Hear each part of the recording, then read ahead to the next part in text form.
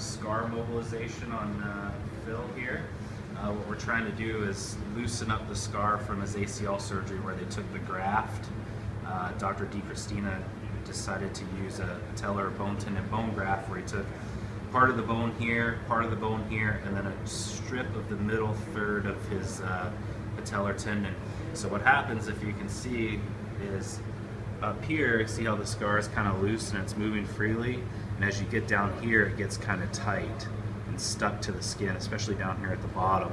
So what I want to do is I want this whole scar to be loose, because if it's not, it's going to affect his motion